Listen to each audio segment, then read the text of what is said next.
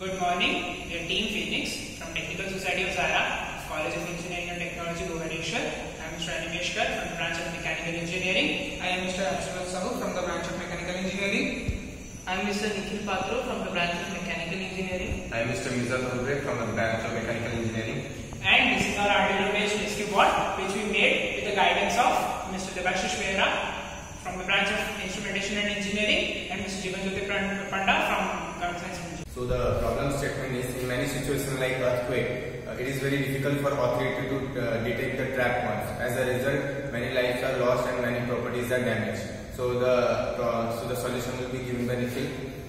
So the solution that we have developed is the Arduino based rescue board. Basically, the working of the board is that it will go into the tiny spaces and cracks which normal people cannot go into, and also it can save the people from risking their lives by going into hazardous places. That's why we are using this board, which has many sensors which can detect the location of the victim as well as it can sense if they are in distress or not. An Arduino Uno board is being used as a main microcontroller through which all the sensors are connected. A DS18B20 temperature sensor is being used to note the temperature of the area.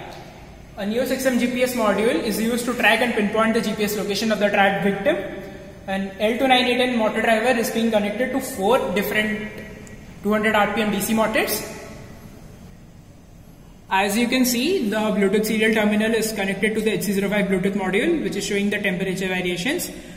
And the Node MCU is being used to transmit all the temperature values to the thingspeak server. And here the temperature variation is being shown graphically. And here the camera is showing the current location of the victims. We can add the ultrasonic sensor to measure the distance, and also we can replace this phone with an IR sensor to get the hit image or hit map of the victim. This is all that